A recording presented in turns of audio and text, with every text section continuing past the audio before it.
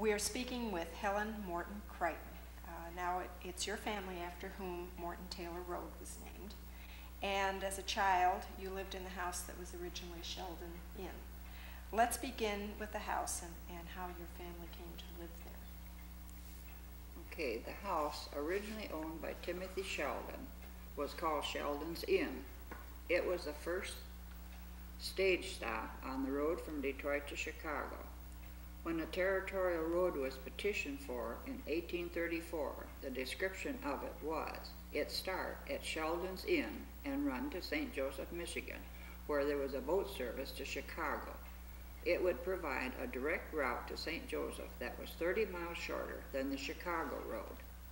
My grandfather, Charles Morton, moved his family of 9 children into the former Sheldon's Inn in 1886. My father, Alfred, their youngest child, was born there in 1888. Alfred Morton moved his family, mother, brother, Charles, and myself to the home in 1918. By this time, the place was known as the Morton home. We lived there until 1927. The house was large, as all farmhouses were in the early days, and consisted of a kitchen, pantry, woodshed, dining room, parlor, 4 bedrooms, and the east room. When we moved there, it was heated with coal stoves and no electricity or running water.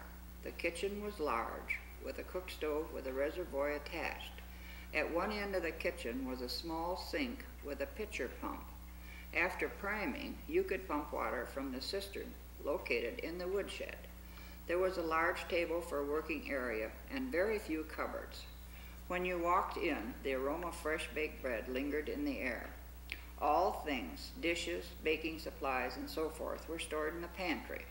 The pantry was actually 2 small rooms, one with a window and one totally dark for storage. You had to go through the dining room to get to it from the kitchen. The kitchen was where baths were taken on Saturday night. One of the wash tubs was brought in, water was heated on the cook stove. The large back porch had a door to the kitchen, dining room, and one to the east room. The dining room also was large, having a table with several leaves that could be added to seat 12 to 14 people when thrashers came and for family reunions. It also had a large sideboard filled with dishes and silverware. On the west side of the room was a door to the cellarway that opened to a platform and steps to the cellar. The cellar was only under the living room, parlor, and parlor bedroom. The cellar was low and damp, having a dirt floor, and as a child, I dreaded being sent down there to get anything. The living room was where our evenings were spent in the wintertime, around the hard coal stove. The stove was filled from the top, where a tea kettle was kept filled with water, so that we had hot water to thaw the kitchen pump on cold mornings. The cook stove was fired with wood, so it did not hold fire overnight. My father usually went to bed early. Then my mother would read to us or play games, which were usually educational. Dominoes was our favorite. In cold weather, we children undressed behind the stove, getting in our flannel pajamas before dashing upstairs and quickly snuggling into the feather bed to get warm. There were 3 bedrooms upstairs. The east one was over the living room, and the stovepipe went up through it, so that the bedroom had some heat. My folks slept there, and also my youngest brother Wesley, after he was born in 1923. I had the middle room, and my other brother Charles had the west one. On the north side of the hall was a bathroom that had an old-fashioned bathtub on legs. The tub had no water and only a small drain pipe from the tub that ran down the outside of the house. I never saw the tub used, as all the water had to be carried upstairs. Downstairs, the parlor was at the west end of the house, and it had a large bay window where my mother had her plants. She raised geraniums and sold them on Decoration Day to people going to the cemetery. The parlor also had a hard coal stove, but it was rarely used unless there was company or someone was ill. The parlor bedroom was our sick bay. My youngest brother Wesley was born there, and brother Charles had his leg set there after he broke it sliding down the haymow in the barn. I remember how he screamed when the doctor had to pull the bones in place. In those days, they didn't use anesthetics much, and they didn't have casts, only splints. There was no walking on that leg until it healed. Luckily, he was small, so he could be carried about a little. The east room was living room and bedroom for my father's parents, Charles and Annie Morton. Grandma Morton was crippled with arthritis and not able to keep house anymore, so they moved in with us. Their room had its own front porch and a door that opened onto the back porch. Their bed was in an alcove that had originally been the bar in the old Sheldon Inn days. They ate all their meals with us, and my mother did their washing and cleaning. After Grandpa Morton died in 1940, the farm was divided and the house sold to a contractor. He redid it into apartments that were rented to people who were coming to the Detroit area to work at the bomber plant. A little later on, while taking school census, I was surprised to find there were 7 families living in our old family home. One young woman I interviewed was living in what had been my brother's bedroom and half of the old bathroom.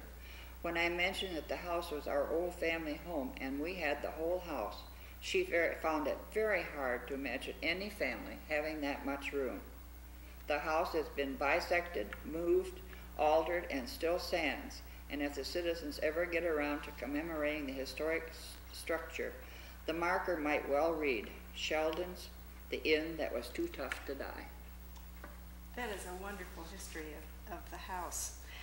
You were telling me a little while ago about your uncle coming back to visit the house in 1928. Yes, he came back from California. He had been here before that with his wife, but his wife wouldn't come with him again because she said our thunder and lightning storms were too much for her. But he came back and he extended his visit a couple of days because they were in the process of putting in electricity in the house, and he wanted to see the old house lit up. So when it was finally in, one night, as soon as it was completed, every light in every room was turned on, and we all stood outside and admired to see the lights coming from every room in the house. It's quite exciting to have electricity come. It was very exciting to us. Now tell me about when the house was moved. Where was it originally located? It was originally located on the original Michigan Avenue, which the old DUR streetcar line ran directly in front of the house, with Geddes Road coming off over the train tracks and going off right exactly in front of our house. From our front door, you could look out and to when the streetcar came around there. The stop was at Sheldon Road where they stopped. But I remember one night in particular that I had an uncle who was a conductor on that line, and the night that my Uncle Miles Craig's barns burned, they had the motorman and had called my uncle up to the front. They were coming from Detroit, and he said there's a huge fire out there someplace. And they watched it all the way out, and as they got out closer, the uncle said, well, we'll stop in front of Alta's and we'll holler and ask whose place it is. And they stopped the streetcar in front and hollered to us in the front door to find out where the fire was, so that you can realize how close the DUR came to our home. Yes. And then the house was moved when Michigan Avenue when they made Michigan Avenue a double road. A double road. And they moved it back to the north. Because they lost the 2 great big shade trees, and they still stand there, but they're no longer any good to the house.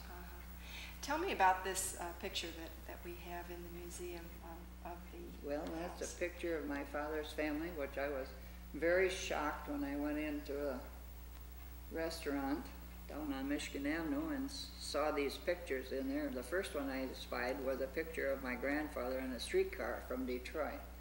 And then as I looked around, I found this picture of the old house, and by looking at the children that I knew who was who, I finally figured out that my father was the babe in arms on that picture. And the tavern is the extension, that one room extension. Yes, it's a room to what we call the East Room. That was the tavern part of the inn.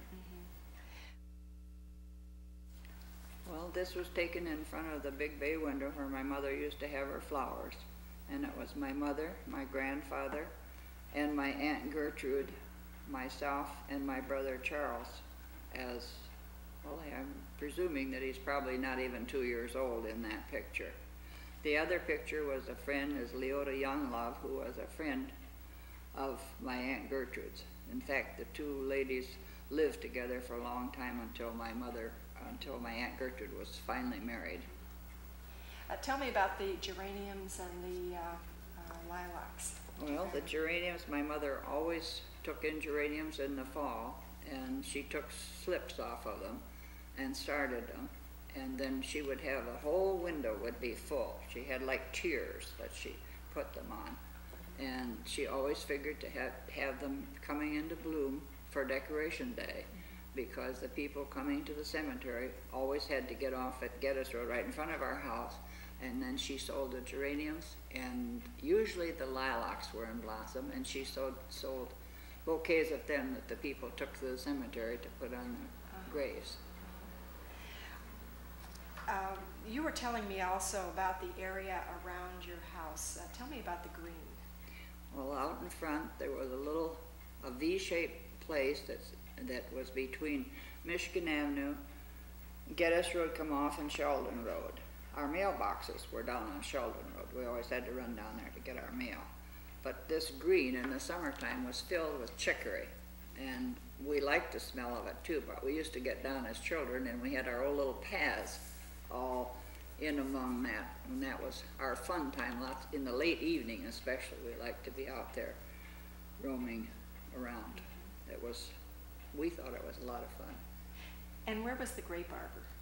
The grape was behind the house, and it was a fairly good sized grape arbor. As I remember, there were about 4 rows of grapes, and we used to get back there, and in the late evening we'd play back there, because my dad thought we were still in our own place, you know, and we had a little hole in the fence, and we'd crawl through and we'd play with the Bazaar children next door, or they'd crawl through and play with us. You told me earlier that one of your mother's good friends was Zara Palmer. Tell me a little bit about her. Zara was, to us children, we thought she was kind of funny. She had a particular, it must have been a little deformity of her neck, but she always twisted it a little bit. But she was one of the nicest people. My mother had boarded at her home when she taught school at the Canton Center School here. And of course they were very, very good friends. And Zara she had an old Ford, I presume you'd call it a coupe. Anyway, on the running board she had great big, like a trunk, like on the one running board. And she used to bring books from the Detroit Library. And in fact, later on, she eventually had a library, a small one, at her home where people could go and get it. But she used to always stop, and I can remember her pulling up with that Ford and stopping, and she'd let my mother go over the books and see what she wanted to read out of them. You were telling me another story also about her in connection with cameras. Yes, she was the first person I ever knew of that had a camera, because we didn't have cameras. I'm sure I didn't own a camera until I was grown. But she had camera, and we used to think a lot. She took pictures, and she was very generous with it, and she would give pictures. In fact, back in along about 1970, she sent me 2 pictures that she had in an album of when I was about 6 months old. And I had never seen a picture of myself at that age. And I was very surprised, and her thoughtfulness was really appreciated. You were telling me earlier also that the lack of cameras is the reason why there are not a lot of pictures. That's why there are not a lot of pictures of the house, because we had no way of taking pictures in those days. When your mother taught, she boarded at Zara's home. Yeah, she boarded. Tell me about teachers boarding. Well, they usually always boarded in families around the district. Sometimes if they went some places, they would have to change homes. Each family took them for a certain length of time because they didn't make enough money to pay for room and board. So the families usually boarded them in those days. Now, Morton-Taylor Road was originally called Sitlington Lane. It was called Sitlington Lane on the north side of Michigan Avenue. I can't remember what it might have been called farther over because it didn't go all the way through. But it came across in front of the Taylor farm. Tell me a little bit about Gertrude Sitlington. You recall walking to school with her? Yes, she was a little older than I was. She had to have been. I don't know just how old she is, but I know that when I started school, I was afraid to walk to school alone. And my mother made arrangements for Gertrude for me to walk with her to go to and from school, because when we started in kindergarten, we went to school, and we went to school all day. In fact, I remember our first school teacher. I started school when I was 5, and I had Mrs. Shale was our teacher, an excellent teacher, a very strict disciplinarian, but she got things done. And I started school, and I went to school 3 years. The first year I had kindergarten and first grade. The second year I had second grade. And the third year I did third and fourth grade. So after 3 years in school, I was in 5th grade. And then we used to have to go to write examinations. We had to go to Wayne to write for 7th and 8th grade. You couldn't pass without going for the county exam.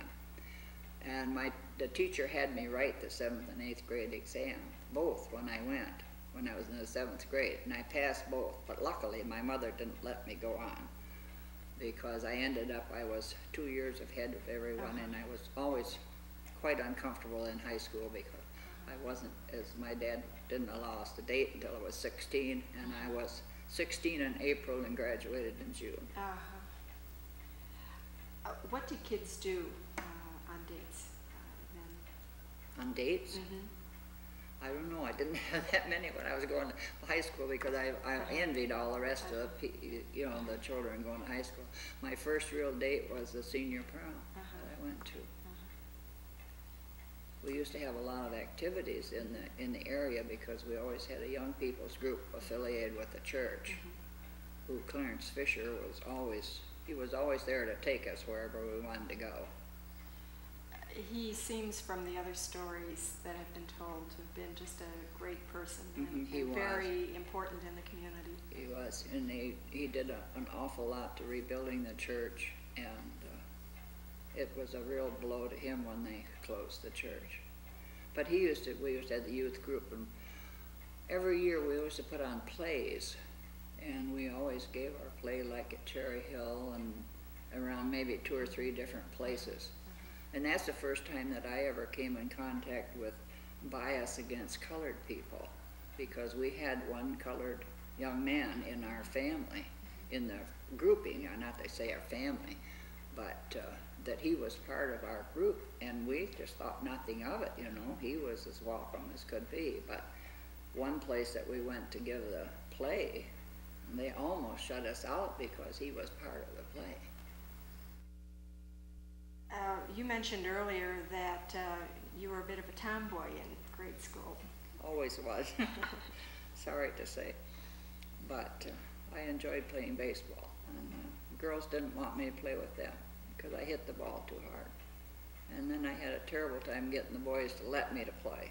But eventually, when I finally proved that I could hit the baseball, they let me play. But only on their terms, of course. Different world back then. Yeah, it was. Tell me about your great-grandfather, Charles Durning. Charles Durning, he was a mail carrier out of the original Sheldon post office, which was on Sheldon and Michigan Avenue. And that be back in, I don't know how many years he was there, but I know that he was there in like 1909, 10, 11, something like that. And he said he drove horse and buggy, of course, always. And he said when the roads got so bad in the spring that lots of times he walked. That was the only way he could get through. Are there any stories about the other businesses, the general store or the Sheldon dance hall? Well, the Sheldon Dance Hall, that was our favorite place on Saturday night as we only got older. And by the time I was able to go to dances, well then, we were living on the Taylor farm. And we used to, it was a mile and a half out there. We walked out there on Saturday night. We just couldn't miss the dance on Saturday night. That was the gathering place of all the young folks. And then occasionally we went to Cherry Hill to the dance there. You mentioned also the candy counter at Windsor store. Oh, well, that was our big spot of the day when we could go to the store if we had a penny or two to spend, because there were very few pennies to spend in those days. And when you did, you stood for at least 10 minutes or more and looked all up and down the candy counter to see what you could get the most for your money. And they sold, they had barrels of pickles? They had barrels of pickles, and they had a small meat counter, but of course most all of it had to have been salted meat or something like that. And I know they used to have the pickles in the barrels. And the flour, of course, was sold in 25-pound sacks. You didn't think about buying a 5-pound sack because every farm woman baked her own bread. Okay. And then my mother also had she had the Detroit News. She had the, what do you call it, dealership, I guess, or anyway, the people there in the village took it from her, and they'd come and get it there to the door. And of course, some of them, we used to love to deliver because we'd get cookies if we took it. And Mrs. Gotts was one who always had cookies, and then Mrs. Franklin lived along the next house, and she usually had cookies. When it come the weekend, they always got their papers real promptly. And another thing I remember now too, I remember when the streetcar was still there, tracks was still there, and there was between the Franklin house and the store was a garage in there. And I remember one time that a car backing out of the garage, and he was backing out onto the road, and he backed too fast, and the car landed over the track and couldn't get out. And I can remember one of the men running up the road because it was time for a streetcar to be coming, because there was a bend in the road right there. And they were running up there to flag down that streetcar, and I remember the men running out there to hurry to lift that car because it was over the back wheels were over the track, and no way could they get it to come over it. Frank Windsor? Frank Windsor was the Sunday school superintendent. He was Sunday school superintendent, and his favorite song was "Bringing in the Sheaves," and about every other Sunday we sang it. And you played the piano? I played piano for Sunday school. So the Taylor farm was south? And now, when did you move from the house that had been the Sheldon Inn to there? To the Taylor farm. We moved there in 1927. And then I was married in that house. Was that the point at which your family sold the Sheldon Inn? Or? No, my grandfather still owned the place. And my aunt and uncle had lived on the Taylor farm, and when we moved, we just exchanged farms. Oh, okay. And then finally, my dad finally quit farming, and he went to work for S&B Machine Shop. Now, when you lived in the Sheldon Inn, was that while your grandfather was there? Yes. And were there other relatives living in there too? Oh yes, eventually on each corner on Sheldon Road, my grandfather gave the oldest son a plot to build on, and then Aunt Eliza Craig, which was his daughter, he gave her another corner on Sheldon Road when they retired from the farm, and then they moved there. And then in later years, after Uncle Miley died, Aunt Liza wouldn't stay alone, and my grandfather, by that time his wife was dead, and he used to go and stay with her nights always at her place. We always did a lot of canning. In fact, to this day I don't care much for pork, because that was our mainstay in the winter, because we'd butcher and then the pork was canned, and it all tasted the same. I don't care what you did with it, it all tasted the same after it had been, because only one thing we had to can was cold water baths. You know, they put it on the stove and boiled it. And then how did you store it? Did you? It was stored in the basement. It was canned and then stored in the basement. And all fruits and vegetables, like some of the later things like carrots and things like that could be kept in sand in the basement, because the basements of course were real cold. There was no heat of any kind down there at all, and potatoes were stored in the basement. That's interesting. I had never heard of carrots being stored in sand. Yeah, they used to be. Is that the only vegetable that you would store that way, or? I can remember my mother having beets in there. They wouldn't stay as long as the carrots would, but she always tried to keep all those things as long as she possibly could, because when it came cold weather, we just didn't have any greens of any kind then. And I can remember that we used to pick the tomatoes, the green ones, and wrap them in paper individually and put them in the basement, and lots of times you could keep them. You'd have tomatoes ripening up as far as Christmas. That's we always interesting. made lots of jams and jellies. From the time, I don't know how old I was when I learned how to milk. I know I was milking cows by the time I was 9 years old. But then we had to get up and get dressed and go to do chores in the morning. And then you came in for breakfast and had to change your clothes to go to school. And probably chores after school. Oh yes, also. after school. We better be home to do chores. What responsibilities did you have? I got stuck with a lot of them. I had a brother 2 years younger than me, but he was kind of my dad's favorite, and he kind of got out of things. He'd fib a little bit sometimes, but what he was doing. And I remember when we were on the Morton farm, we had way at the east end of the barn, there were two, it was sort of on just a little bit of a knoll, and there were two box stalls down there that were lower than all the rest, and they had a chute out of the bow that you could put hay down to the horses. And my father's relatives in Detroit, which were the hunters who had sponsored my grandfather coming over here, they owned a cartage company down there. Well, then of course, it was all with horses. And when they had a horse that was going to foal, they used to bring him out there to the farm. And that was where my father kept him, in these two box stalls down there. And they had to feed him from the hay up time. Well, my brother was supposed to feed him. And my dad caught on that he found there was no hay down there.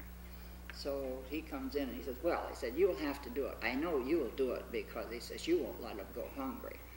And of course, it caused many a fight between my brother and I when we were young. I used to give him a bloody nose every once in a while. You were a tomboy. I figured I'd get a licking anyway, so I'm so you fed the horses and you milked the cows. What other chores did you have? Well, you had to feed the cows. There was ensilage to be gotten out of the silo, which was always a job. You have to crawl up. What was that? Okay. It was the ground corn that was put in the silo in the fall. And then it was called ensilage because it was ground, and it fermented, of course, over the winter. And when it was real cold weather, lots of times it would be frozen around the edge. You'd have to try to pick some of that off. Sometimes it didn't come off until it would have a thawing spell, you know. But you had to pitch that down, and then that had to be carried to the cows to be fed. You had some stories about Halloween. Yeah, Halloween. That used to be the high point of course, we weren't allowed. My dad didn't allow us to go out for Halloween. But a lot of the kids did, and they'd take the corn stalks to go in the field, because the corn in those days was in shocks, and they'd drag some of them out, put them on the road. And I can remember one of the McKinstries one time made a dummy and put it on the road, and there was a man almost had a heart attack because he thought he'd run over a real person. And that kind of put a damper on them doing things like that. You mentioned your father told a story about his childhood in the Grange Hall. In the Grange Hall? Yeah. That was, he said that the group of them got together and took a buggy all apart. One of the farmers' buggies, obviously they didn't like too well, you know. And they took it all apart, and they put it up on top of the Grange Hall, and then put it all back together again, so that when they got up in the morning, here's this farmer's buggy sitting on top of the Grange Hall. And it was about 2 stories high? It was 2 so- stories high because they had a dance, would dance in the upper part of it. Must have been interesting how he got it down. That part, nobody ever told us that. What do you remember as being best about growing up in the community that Canton was back then? I think the best thing was that we knew everyone and everyone knew us. And you didn't have to be afraid. You didn't have to lock your door at night. And when you went out of your door, you knew whoever you met. And we used to, I think one of the most interesting things when I was real young was that the blacksmith family, they were Catholic. And in those days, the Catholics were not allowed to step inside of a Protestant church. And I can remember that always on Christmas Eve, we left our church doors open and the children could stand on the steps.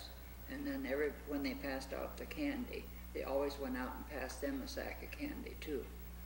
But I can remember seeing them standing out there they'd watch the programs as much as they could see of it from outside.